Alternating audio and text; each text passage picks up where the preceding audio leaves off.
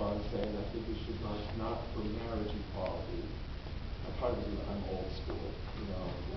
You told me in '72 that I was going to be fighting for the right to join the army and get married, I would have started dating women. Smash the patriarchy and end war forever. But I said, let's march for full equality. Let's name the dream. Let's say what it is we want. Let's not create a long laundry list of demands, which then the politicians can say, okay, well, we'll give you this in 1 year, and then we'll give you this in 3 years, and if you behave well, you know, in 5 years you might have this. And then, so what we've ended up with is this patchwork of inequality. For 40 years, we've struggled state by state, county by county, city by city, for crumbs.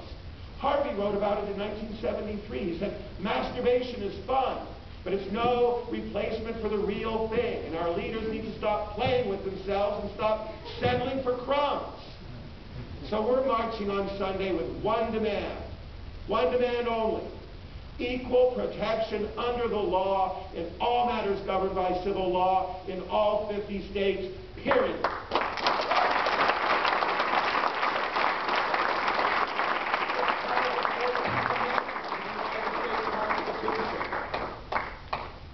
So, I also want to be clear that we are not marching against Obama.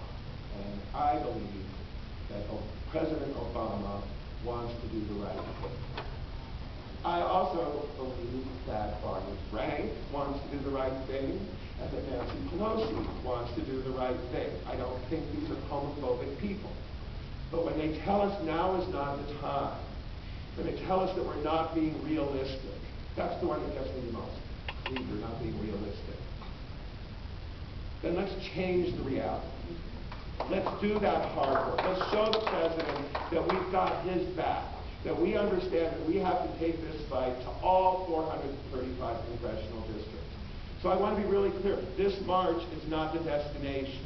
This march is the launch for what we hope will be a new, aggressive, nationwide, grassroots campaign at the congressional district level, all 435 districts, to let every member of the House know that there are supporters of equality in all of these districts who are determined to do whatever it takes. Going to this march is not going to win equality. Signing a petition is not going to win equality. Clicking a mouse is not going to win equality. Going to a black tie dinner with celebrities is not going to win equality. Walking on picket lines is not going to win equality. Getting arrested doing nonviolent civil disobedience is not going to win equality. But if we do all of those things over and over and over with every bit of strength we can muster right now, this is the time. A door has opened. This is an historic opportunity. If we do not seize this moment, if we don't make the most of it, believe me, in years to come, we will look back at 2009 and say, why didn't we fight harder?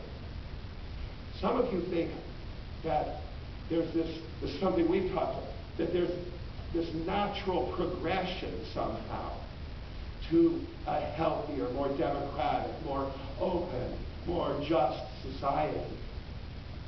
If you think that, you need to disabuse yourself of that notion pretty damn quick. Because the winds blow in both directions.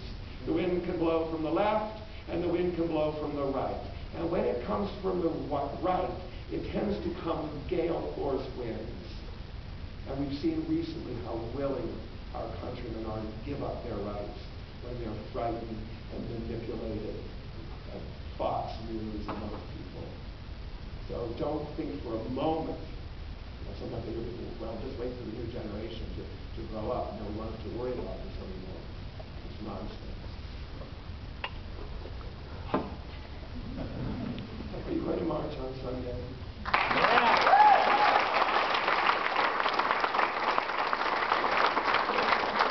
Do everything in your power through Facebook and Twitter and whatever other means you have to get everybody that you can think of to be there. Yeah.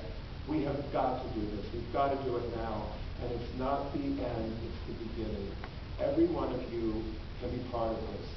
Your generation scares me sometimes because I think with all of the communications technology that you've got, that was like science fiction when I was a kid, seem to me to be disconnected. You seem to me to be overwhelmed. And many of you seem to me to feel that you are powerless. You are not. None of you are. Every one of you can play a part in winning equality for LGBT people, in continuing the struggle against racism, speaking up for the rights and dignity of immigrants, show solidarity with workers. LGBT people are a small people, but we exist within every race, every nationality, every ethnic group, which gives us the ability to be bridge builders. We want to do that.